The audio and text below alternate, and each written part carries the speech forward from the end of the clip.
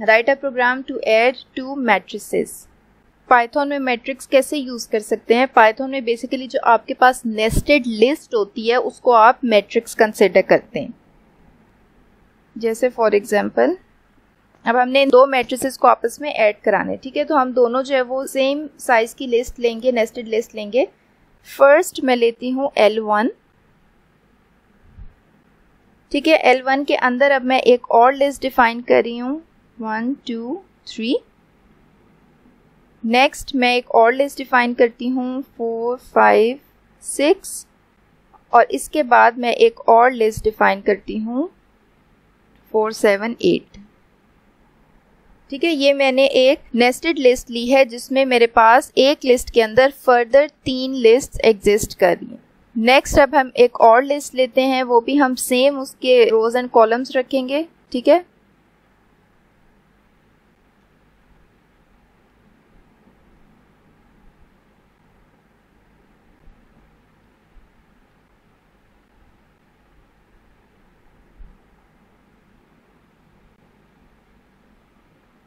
ये हमने एक दूसरी नेस्टेड लिस्ट डिफाइन कर दी। इसके अंदर भी हमने फर्दर जो है वो 3 लिस्ट डिफाइन की हैं, नेस्टेड लिस्ट डिफाइन की, और हर लिस्ट में हमारे पास 3 एलिमेंट्स हैं। उसके बाद हम एक जो है वो लिस्ट ले लेते हैं रिजल्ट की, जिसमें हम दोनों को ऐड करके स्टोर कराएंगे और इनिशियली हम उसके हर एलिमेंट पे जो है वो 0 रखते जाते हैं।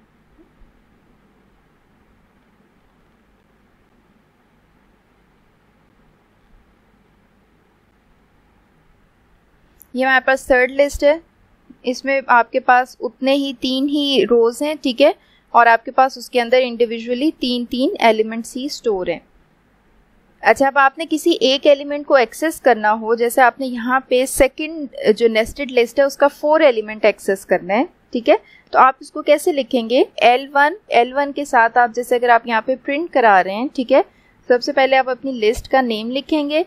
उसके बाद आपने 2 इंडेक्सेस डिफाइन करने हैं। पहला इंडेक्स जो आपकी मेन लिस्ट का इंडेक्स होगा, ठीक है। अब ये आपकी L1 है, ठीक है, इसमें ये आपके पास 3 फर्दर लिस्ट हैं, तो ये पहली वाली आपके पास 0 इंडेक्स पे पड़ी हुई है, ये आपके पास 1 इंडेक्स पे पड़ी हुई है और ये आपके पास 2 इंडेक्स पे पड़ी हुई है। तो पहले आपने अपनी लिस्ट का इंडेक्स बताना है कि किस इंडेक्स पे वो पड़ा हुआ है, और फिर आपने फर्दर इस लिस्ट का इंडेक्स बताना है। अब क्योंकि ये भी एक लिस्ट है तो इसके भी फर्दर एलिमेंट 4 0 इंडेक्स पे पड़ा हुआ है, ये 1 इंडेक्स पे पड़ा हुआ है और ये 2 इंडेक्स पे पड़ा हुआ है। तो हम यहाँ पे 4 अगर हमने प्रिंट कराना है तो हम यहाँ पे 0 इंडेक्स देंगे। इसको रन करके देखते हैं, तो ये आपके पास वैल्यू जो है वो 4 प्रिंट हो गई है और इसका इंडेक्स क्या है? इसका इंडेक्स है 1 और 0, ठीक है। 1 आपने आउटर लिस्ट से लिया है कि वो इसके 1 इंडेक्स पे पड़ी है और 0 इसका जो अपनी ये जो लिस्ट है इसका इंडेक्स है। तो बेसिकली ये जो आप आउटर इंडेक्स डिफाइन कर रहे हैं ये आपके पास रो है, ठीक है, और ये जो आप इनर डिफाइन कर रहे हैं ये आपके पास कॉलम है। को जैसे अगर हम मैट्रिक्स की फॉर्म में अगर हम इसको ड्रॉ करें L1 को, ठीक है, तो ये कुछ इस तरह से बनेगा। नेक्स्ट आपकी सेकेंड लिस्ट स्टार्ट हो रही है 4 5 6 एंड देन 4। अब अगर आप इसके यहाँ पे इंडेक्सेस डिफाइन करें, ये आपके पास 0 1 2 0 1 2, ठीक है। इस तरह से आप लोग अपने नॉर्मली मैट्रिक्स डिफाइन करते हैं। अब ये वाले जो मैंने इंडेक्सेस डिफाइन किए हैं 0 1 2, ठीक है, ये आपकी नंबर ऑफ रोज हैं, ठीक है। रोज आपकी इस तरह से होती हैं, ये 1 2 3 एक रो है, फिर 4 5 6 एक रो है और 4 7 8 एक रो है। ये आपके पास रोज हैं, ठीक है, और इसके इंडेक्सेस वही होंगे जो आपकी आउटर L1 के इंडेक्सेस हैं। और ये वाले जो इस तरह से अगर आप देखें, इनको वर्टिकली देखें, तो ये 1 4 4 आपके पास फर्स्ट कॉलम है, 2 5 7 आपके पास सेकंड कॉलम है, 3 6 8 आपके पास इस तरह से थर्ड कॉलम है। तो इंडेक्सेस जब 0 से स्टार्ट होंगे तो वो 0 1 2।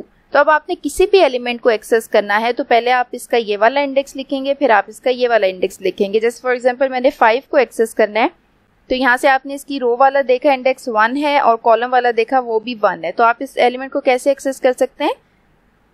L1 1 1, ठीक है। इसी तरह अगर आपने 6 को करना है तो 6 का भी रो 1 है और कॉलम इसका 2 है। तो जब आप L1 1 और 2 इंडेक्स लिखेंगे तो आपको ये एलिमेंट 6 एलिमेंट मिलेगा। ठीक है, पहले आपने रो देखनी है और उसके बाद आपने ऊपर से कॉलम देखना है उस एलिमेंट का। अब हमने इनको ऐड कराना है। ठीक है, तो अब इसमें हम नेस्टेड लूप यूज करेंगे। जो हमारा आउटर लूप होगा वो हमारी नंबर ऑफ रोज के लिए होगा। ठीक है, और जो हमारा इनर लूप होगा वो नंबर ऑफ कॉलम्स के लिए होगा।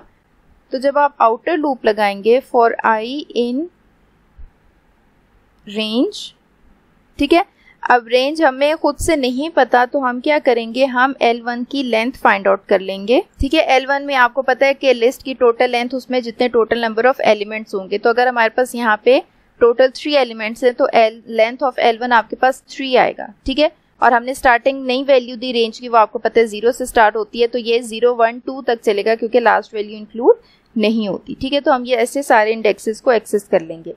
अब हमने इनर लूप का लगाना है फॉर j इन रेंज। अब आपने क्योंकि यहाँ पे कॉलम का साइज देना है तो मीन्स के आपकी एक लिस्ट के अंदर कितने एलिमेंट्स हैं, तो यहाँ पे आप किसकी लेंथ फाइंड आउट करेंगे, यहाँ पे आप L1 के 0 इंडेक्स वाली वैल्यू की लेंथ फाइंड आउट करेंगे। ठीक है, कि L1 के 0 इंडेक्स पे जो लिस्ट पड़ी हुई है उसकी कितनी लेंथ है, आपने वहां तक ये सेकंड लूप चलाया है। और इसके अंदर आप कर क्या रहे हैं, इसके अंदर आप एडिशन करा के स्टोर करा रहे हैं value i j plus L2 i j, और फिर आप यहाँ पे लूप से बाहर आप प्रिंट करा दें r को। ओके, पहले हम इसको रन करके देख लेते हैं।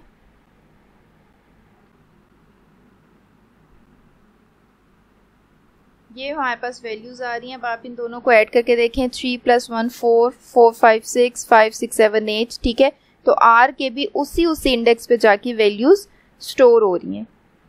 अब ये लूप रन कैसे हो रहा है, यहाँ पे हमने एक तो फर्स्ट वाला तो मैट्रिक्स बनाया हुआ है। ठीक है, यहीं पे मैं दूसरा मैट्रिक्स बना रही हूँ।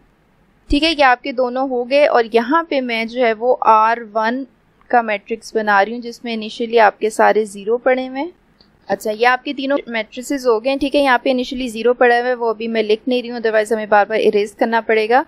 अब आप ये देखें, जब आपका आउटर लूप स्टार्ट होगा, ठीक है, तो for i in range length of L1 की लेंथ मैंने पहले भी डिस्कस कर ली, ये 3 है। ठीक है, और स्टार्ट होगा ये 0 से, तो i में जो फर्स्ट वैल्यू होगी वो आपके पास होगी 0।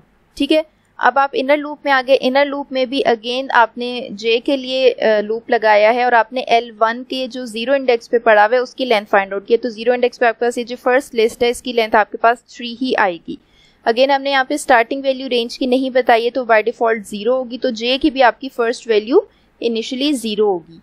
अब इस स्टेटमेंट पे आप आए। इस स्टेटमेंट में आप क्या कर रहे हैं, आप R मैट्रिक्स के या R लिस्ट के 0 इंडेक्स पे, मीन्स यहाँ पे i की वैल्यू भी 0 है, j की वैल्यू भी 0 है, उस इंडेक्स पे आप क्या स्टोर करा रहे हैं, आप L1 के 0 इंडेक्स की वैल्यू को ऐड करा रहे हैं L2 के 0 इंडेक्स की वैल्यू को। मीन्स के यहाँ पे अब देखें 0 इंडेक्स कौन सा बनता है, जिसकी रो भी 0 हो, कॉलम भी 0, तो यहाँ पे ये 1 वैल्यू बनती है। ठीक है, ये वाला 1, और यहाँ पे सेकंड मैट्रिक्स में ये 3 जो है ये 0 इंडेक्स पे पड़ा हुआ है। अब इन दोनों को आप ऐड करें, 3 + 1 4, और वो R के भी आपने 0 इंडेक्स पे जाके वैल्यू स्टोर करानी है। ठीक है, आपकी फर्स्ट स्टेटमेंट हो गई।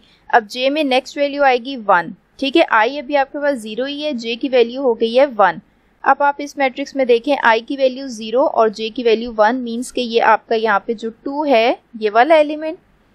इस लिस्ट में देखें I की वैल्यू 0 और J की वैल्यू 1 पे आपके पास 4th इंडेक्स वाली वैल्यू पड़ी है। अब आप इन दोनों को ऐड करें, 4 + 2 6। ठीक है, और इसको आपने रिजल्ट के भी I की जहाँ पे 0 वैल्यू है, J की 1 वैल्यू है, उस इंडेक्स पे जाके आपने ये एलिमेंट स्टोर करा देना है। नेक्स्ट J की वैल्यू जब 2 होगी तो I की वैल्यू 0 है और J की वैल्यू 2 है, तो यहाँ पे आपके पास ये थर्ड एलिमेंट बनता है। और यहाँ पे इस लिस्ट में जहाँ पे I की वैल्यू 0 है, J की वैल्यू 2 है, वो आपके पास ये 5 एलिमेंट है।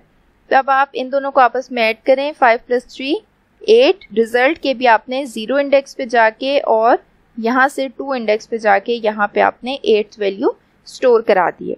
अब जे की वैल्यू 3 नहीं होगी क्योंकि ज़ाहिर है वो हमारी एंड वैल्यू है। वापस आप आउटर लूप में जाएंगे, अब आई की वैल्यू 1 हो जाएगी। आई की वैल्यू जब 1 होगी तो अब आप जे में आएंगे, जे की वैल्यू अगेन 0 से स्टार्ट होगी। तो अब मीन्स कि अब आप आई की सेकंड रो पे आ गए और अगेन आपने 0 1 2 ये वाले सारे एलिमेंट्स जो हैं ये 4 5 6 यहाँ से उठाने हैं, यहाँ से ये वाले वैल्यूज़ उठाएंगे और ये वैल्यूज़ हम इधर 1 रो पे जाके स्टोर कर देंगे। इसी तरह ये आपका सेम प्रोसीजर जो है वो थर्ड के लिए भी यूज़ होगा।